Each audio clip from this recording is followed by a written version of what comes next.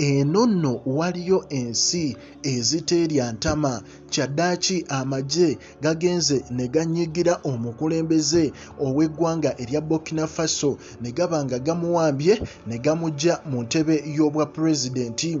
Ripooti eno eraze nti amagye gano gateekawo obukuulukuulu oba coup oba okwekobaana mu barracks ez'enjawulo ne gateeseganya ne gagamba nti ku lunaku bwe luti tugenda kuba tuwamba pulezidenti ow'eggwanga erya Burkina Faso.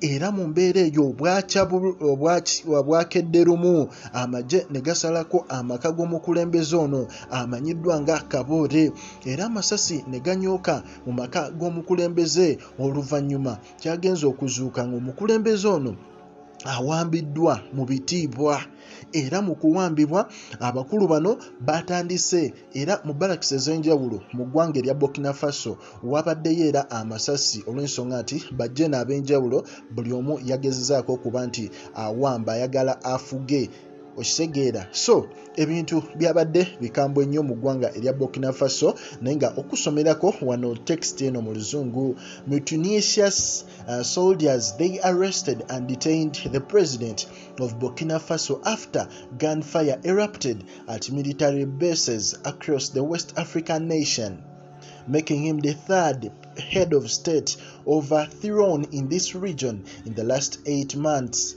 Authorities initially denied that President Roch Kaboré had been forced into military custody, asserting the situation was calm even as soldiers battled for control of several barracks.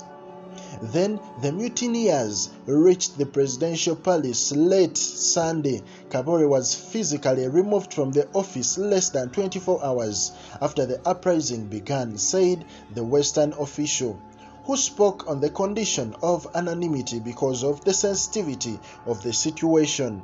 The apparent takeover followed hundreds of people marching the streets of the capital, Ouagadougou, demanding the resignation of Kaboré, who has been in power since 2015.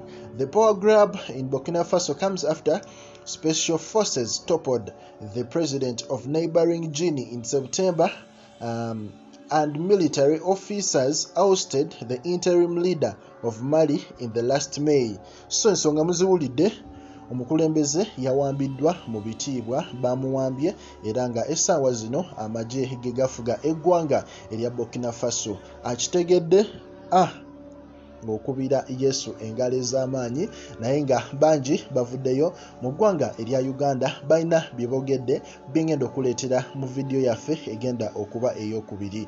Likinga, commentinga era osubscribinge.